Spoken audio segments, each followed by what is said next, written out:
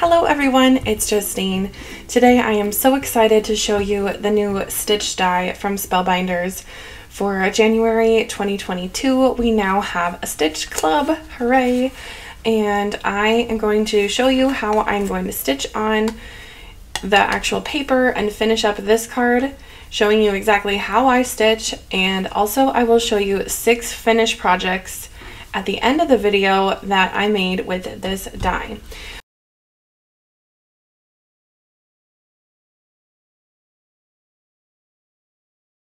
So the first part is the main die. It looks like this. Let me grab the actual die itself. So to make this light purple piece, you're going to use this big die, and this will not cut out the center. So that's how that stays solid. If you would like the center cut out though, you just have to add this to the center, and then that will cut out to the main center.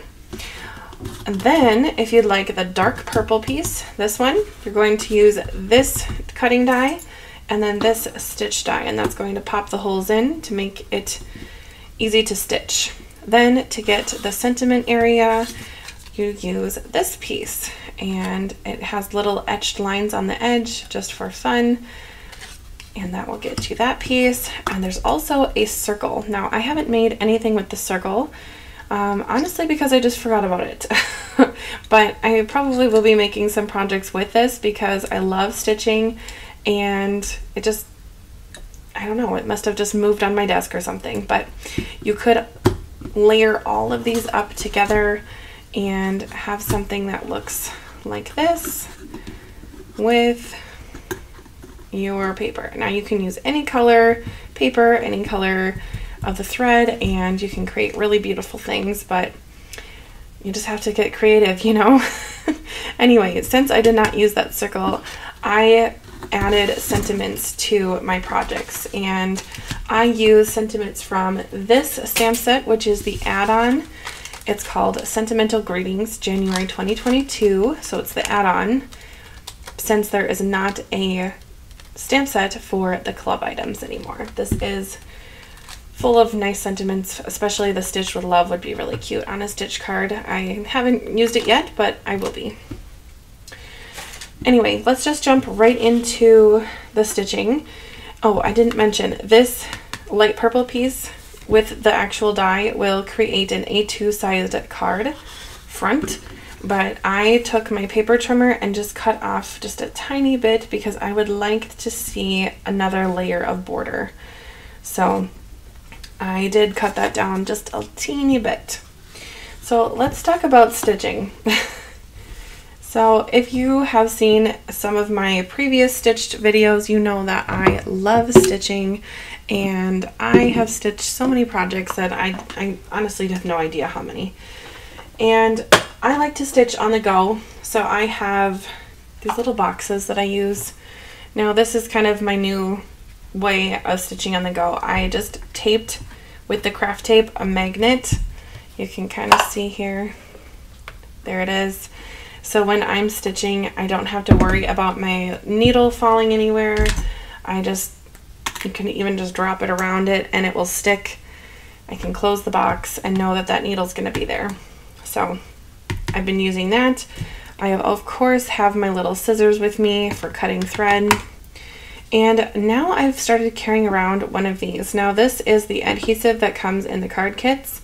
It's a double-sided adhesive, and I think it is so helpful for starting and stopping the stitching. So I'll show you how I use that in just a minute.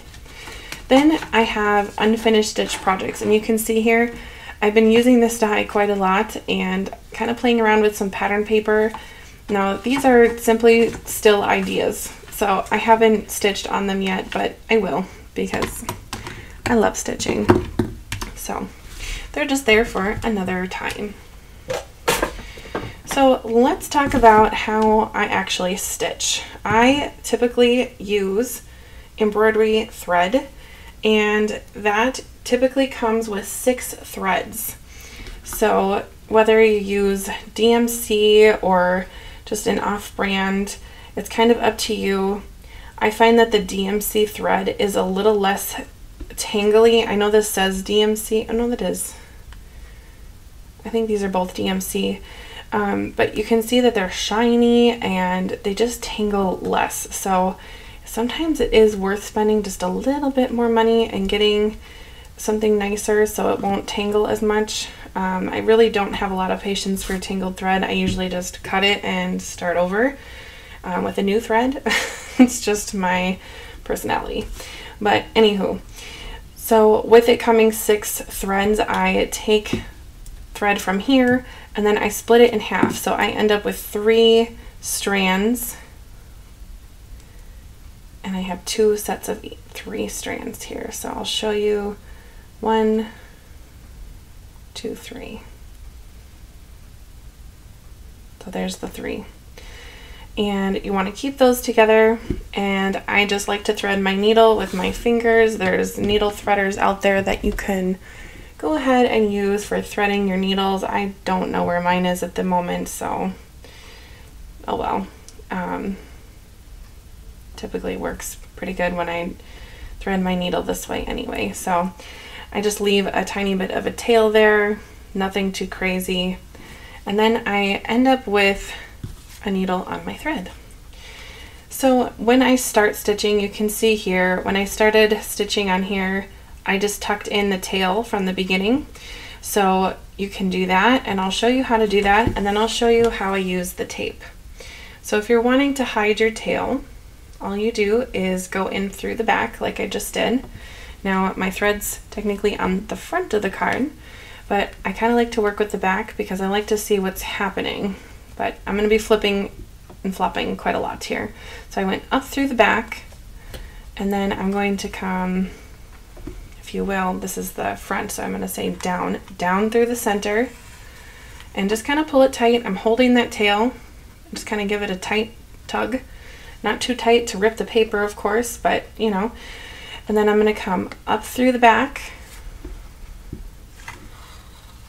keeping it tight still again, down through the center,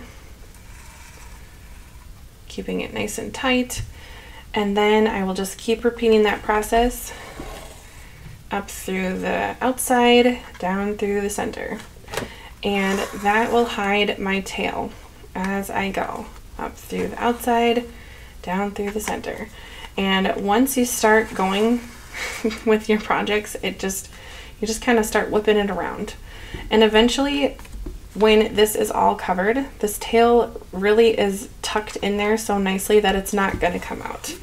It's a little different than an embroidery project where it's like on a cloth, or cross stitching where it's on fabric that gets used, like a dishcloth that you're rubbing around.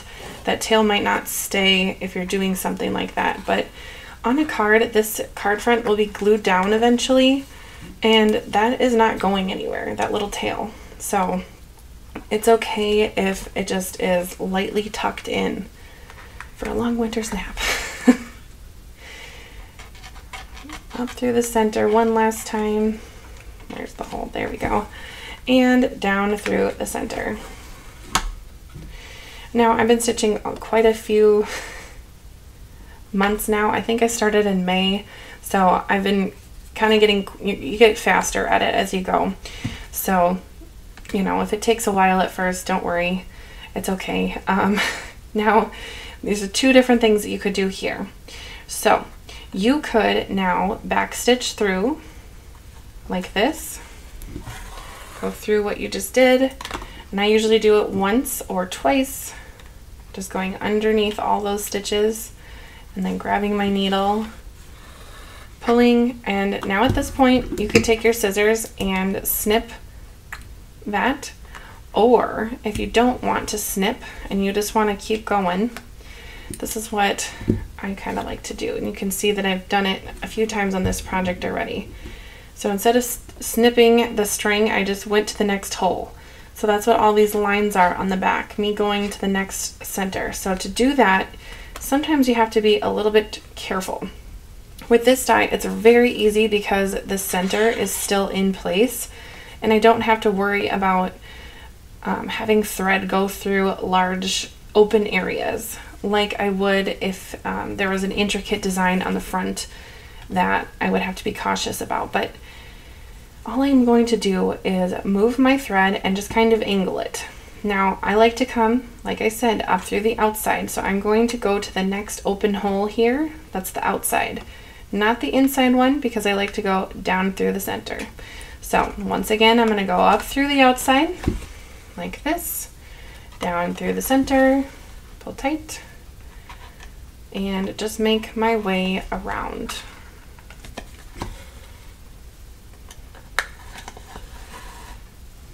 I'm going to go ahead and end this thread because I want to show you how I use the double-sided tape.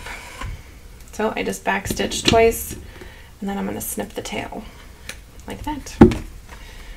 So there's those two little fans, now with the big fan.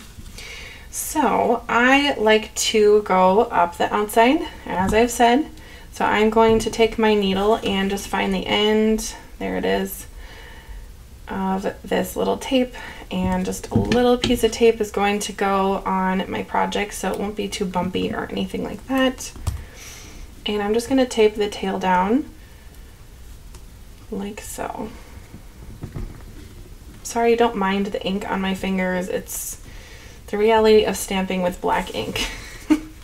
Okay, so now that that is secure, it's not going anywhere, I can go ahead and stitch this large fan area, and it looks like I must have forgot to finish this area too once more. So since the tape is close to this area, I'm going to go ahead here first. You could start here, but I don't know. Sometimes when I use the variegated thread, which I have used on a few projects that I will be showing you at the end of this video, I like to kind of manipulate the thread color to go in just the right spots. So if I'm using a variegated thread and I have a dark corner on this side and I want it to kind of match a little but not be too matchy-matchy, I will go ahead and stitch in different spots just to make sure that my thread is kind of doing what I want it to do and not just doing whatever it wants to do. I'll show you at the end what that looks like, but you'll have to be a little patient here. I think I've shown you all of the tips and tricks, techniques for stitching so far on my channel in one video or another. If you're interested in seeing more stitch videos that I've done, I have a whole playlist on my channel called Stitching on Cards, and I think I've tried almost every stitch die that Spellbinders has come out with, and I am just thrilled, like I said, to try this stitched club die. So now here, this thread is a little too short to finish this large fan and this area, so I am going to have to start one more thread, which is just fine because I have plenty, so that's not a problem. But I really don't want to take time fussing around with a short piece of thread, fishing it back and forth. So I'm just going to kind of show you what sometimes I will do. And I'll just take some tape like this and just tape it down. Yes, this is double-sided tape. You do not have to take the release tape off of it for it to work, and in seconds that thread is taken care of. So to me, I don't want to take time fussing around with thread. I would like to take time making more cards. But that's just me. Alright, let's thread my needle once again. I don't know why I use my middle finger and my thumb when I do this, but I just do. It's just kind of habit. I don't know if I picked it up from my grandma or what, but there's certain crafting habits that, you know, you kind of pick up as you go along. When I'm knitting and crocheting, which is not often at all, but when I do that, I do certain things with my fingers, and it seems to work for me. So you just kind of pick that up as you go along with crafting, you know? Now this is a short little tail that I'm hiding, so I'm just going to tightly pinch it with my fingernail here and just kind of backstitch a few times to lock that thread into place. I just need to make 3 stitches, so It shouldn't take too much longer to finish this back. I'd say in general, as an experienced-ish stitcher, a card that's almost fully stitched like this would probably take about 2 hours to cut, stitch, assemble. It's going to vary by the ability level of the stitcher. So just to let you know. I think it is really smart that Spellbinders is now doing the stitch die instead of putting it with the small die or the large die of the month and having a stitch die in one of those clubs, because some people really just aren't stitchers. And when they got that last year during 2022, some people were kind of complaining about it, saying, well, this is a die of the month and I'm not into stitching, so why are we getting another stitch die? Well, for those people who don't like stitching, they can just have a regular die of the month club now, and the people that do like stitching can have a stitch die, so everybody wins. And if you're a person who likes both, you can get both of them. All right, so I'm going to start with my tape here and just do the exact same thing, going in through the center and up through the outside, just making my way around this shape.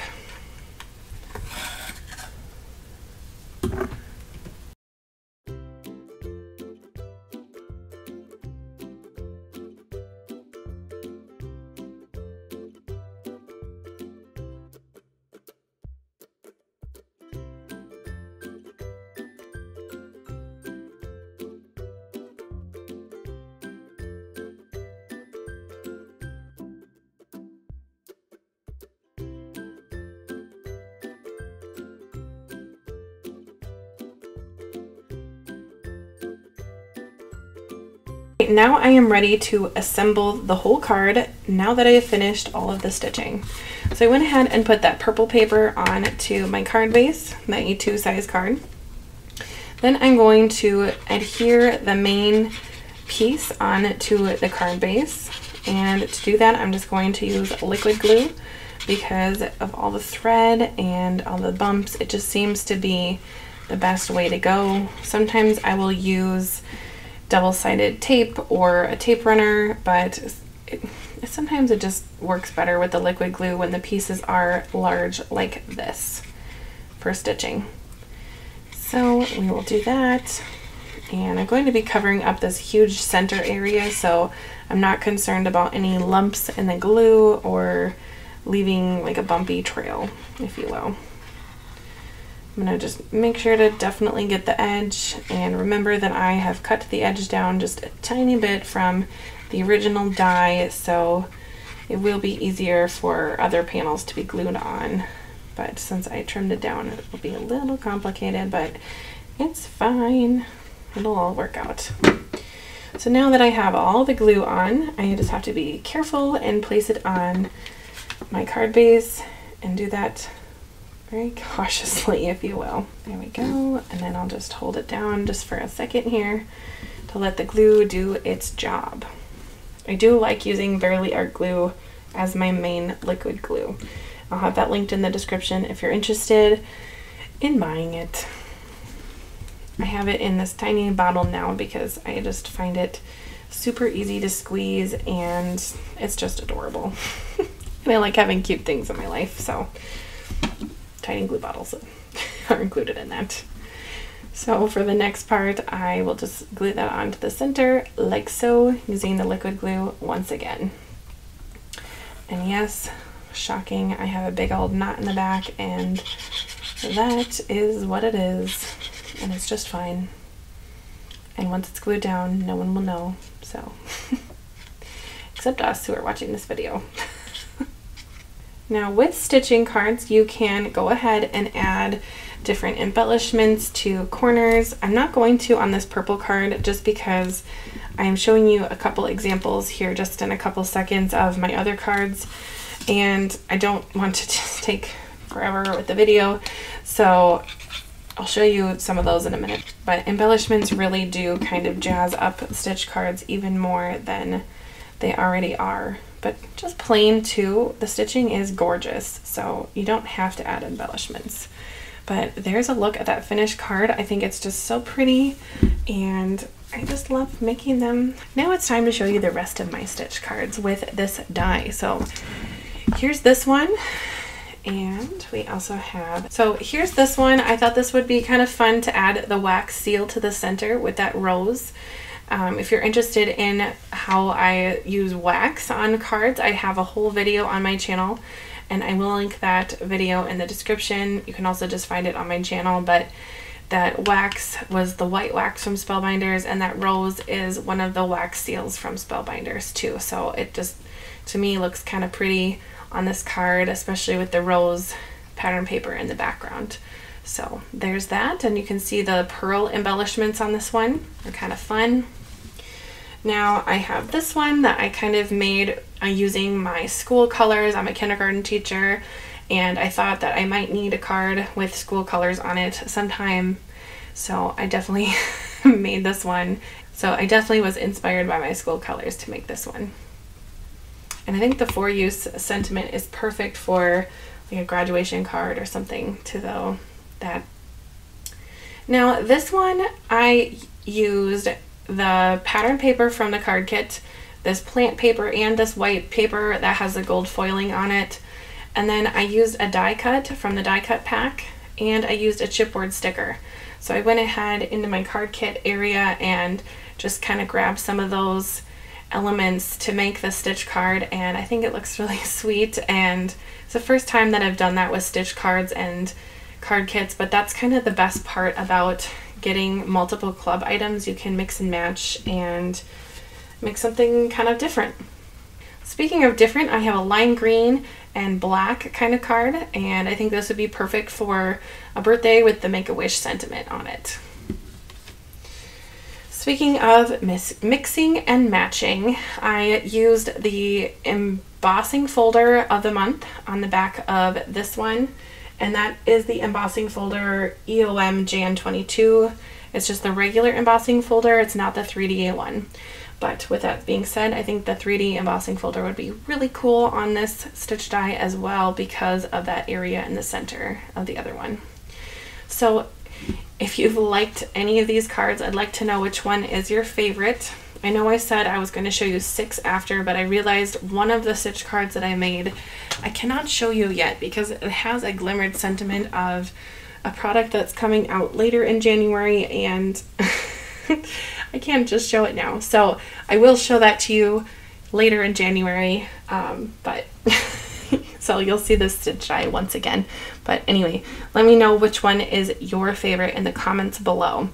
I think that my favorite would probably be this purple one, just because it reminds me of my mom. So there's that. But I like all of them for different reasons, I suppose. But anywho, thank you so much for watching all the way to the end. If you have any questions about stitching or stamping, die cutting, anything card related, stitching related, let me know in the comments below. I'd love to help you, and I hope you have a wonderful rest of your day. Bye!